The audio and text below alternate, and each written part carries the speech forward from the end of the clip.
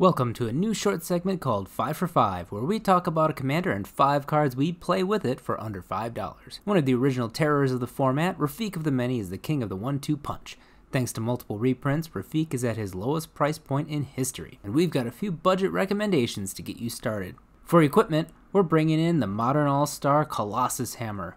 Giving +10 makes everything look like a nail. We also have Belt of Giant Strength, making any creature a 10/10 with the potential to equip for super cheap thanks to its reduction clause. Auras work well too. Prodigious Growth brings Rafiq to the magic number 10 and provides trample to ensure you're getting through. Colossification gives a creature a whopping +20/+20.